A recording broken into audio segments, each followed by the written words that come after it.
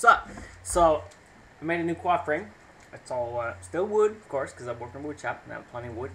But it's a little different than the ones I made. It's now not a single piece anymore. It's multiple parts. The reason I made it this way is because I get much better yield. I get about twice as many of these frames out of the same piece of wood. So, that makes sense.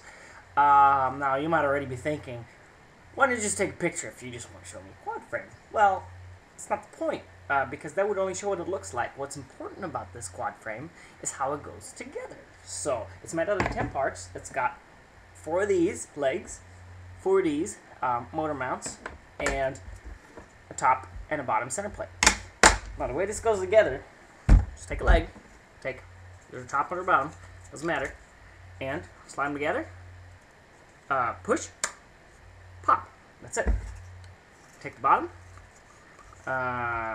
put it on, slide together, push, pop. Take the opposite side, stick it in,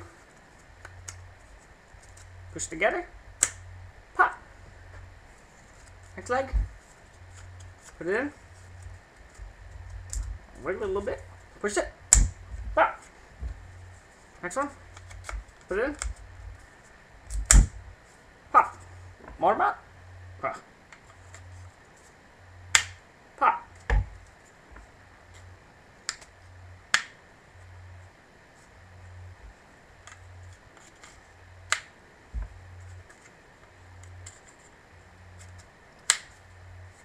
And